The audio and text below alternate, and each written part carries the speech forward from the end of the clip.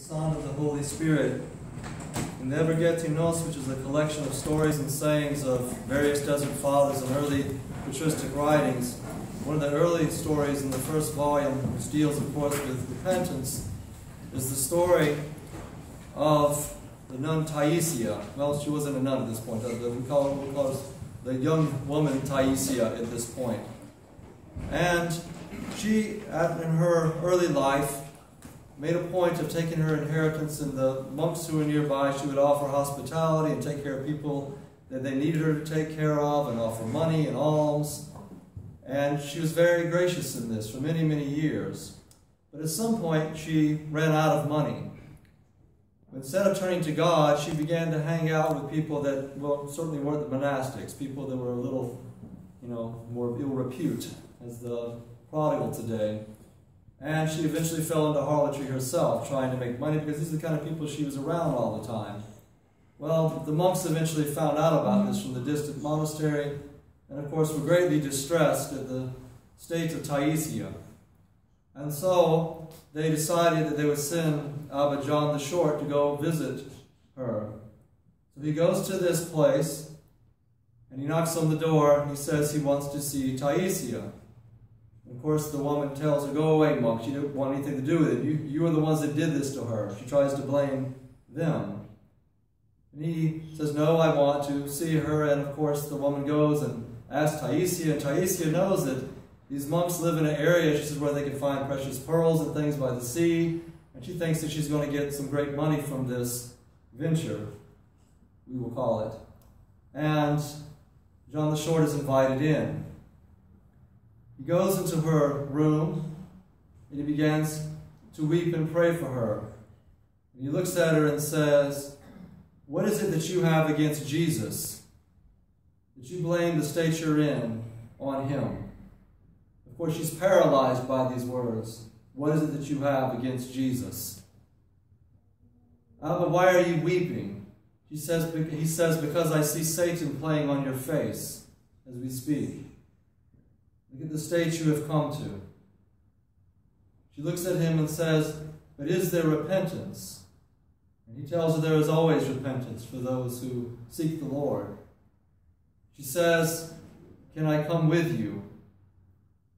He tells her, "Of course, but don't you need to settle your affairs here first?" He says, "No, I cannot do that, of course, because this might lead me into more temptation." She immediately leaves with him. And this is an amazing thing in itself. He marvels at it because he doesn't wait around. She doesn't wait around to repent. She repents then and on the spot, decisively.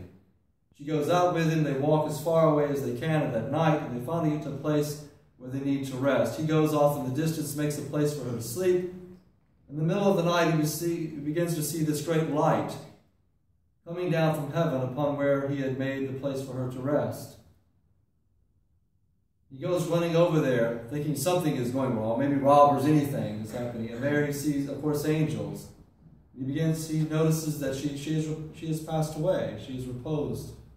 He begins to pray for her, worrying about the state of her soul. And eventually, God reveals to him and says, the single hour of repentance which this woman offered was received more quickly than that of those who spent many years in repentance, because hers was more earnest than theirs. This is a great story. It gives us great hope.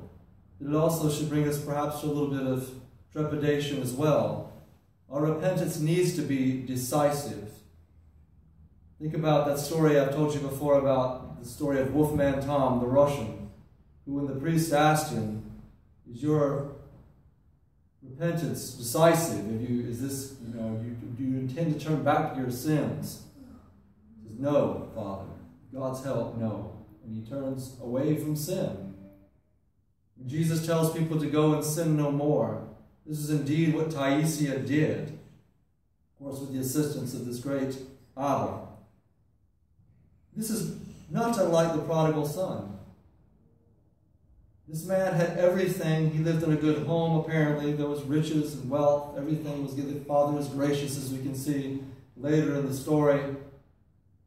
But he decides that that's not enough. He wants his inheritance now. Now consider what that means. We don't get our inheritances typically until someone passes away. That's not the way it works in my family, and most families I know. Inheritance I would receive would not make it very long for that many years. I'm not aware of this wealthy person in my family yet. But he is as if the father is dead. That is basically what he is saying. You're dead to me. I'm going away now. You're not alive. I'm taking my money now. I want to live that way now. And his father, allowing his free will, as God does with us, allows him to go away. And it says he goes into a far country. Now, this is a big thing for them. For us, it doesn't seem so amazing. We travel around the world all the time at the drop of a hat. For them, it was a really big deal. Obviously, there were no airplanes, there were no cars, there were no freeways. There was no restaurants on every corner and gas stations and places to stop. There were no hotels. The chances of getting robbed were great, abused very great. And of course, he had money, so it was even greater. So he was taking a chance. And he went far away, and of course we have another indication that he was far away because he went there and there were swine. Typically in Israel there would not have been many swine. Very unclean animals which they did not use. And the man goes off, and of course it says it wastes his life, it wastes his inheritance in riotous living with harlots. The worst kind of behavior he could. This is what he thought of his father. Took it away as if his father were dead. Even the memory of his father didn't mean much to him at this point. So what state does he find himself in? Hiring himself out to where he would even deign to eat what the pigs were eating. And this is a son of Abraham. This is a pretty low state he has gotten himself to, a place where no son of Abraham would have dared to go. But that's where he was. And that's when it says that he came to himself. What does this mean, he came to himself? He realized once again what he had lost. He became to humility. He came to true self-knowledge and realized how far away he was from the good state that he had begun in. So what was he to do? He came to a great revelation. I will return to my father. And that is our repentance. It is exactly like us. It is like Taisia. He turns around and moves back toward the Father. Begins to make that movement. We don't know how long it took him to make that trip back. It was a far country. So perhaps like Mary of Egypt, there were many temptations along the way. But he endured and continued his journey, continued his repentance. He had made that decision decisively and went toward his father. And when he gets a far distance away, it doesn't even indicate that the father can see him, as you say. The father from a distance, very far off. The father knows he's coming and runs out to him. He makes the greater effort and runs to him, much as our Lord does with us. He grabs him, embraces him, is overjoyed that he's found his lost son, killed the fatted calf, put on him the robe, put a ring on his hand, sandals on his feet, takes care of him again. He is overjoyed to make merry that his son who was lost has been found, who is dead is alive again. Because of his repentance, he turned back, much as Taisia was accepted. The older son, of course, as we know in the story, doesn't like this very much. He didn't do all these bad things. He was a good boy the whole time. He was the Pharisee of last week. He did everything he was supposed to do. But he didn't want to accept the repentance of this man who had turned away. He wasn't acting as his father. All of us act like one of those two some of the time and a lot of the time. But the father noticed when he came running back, he didn't say, "What have you done? Oh, look who it is. You return now wanting something." He didn't mock him. He embraced his repentance, his sincere repentance.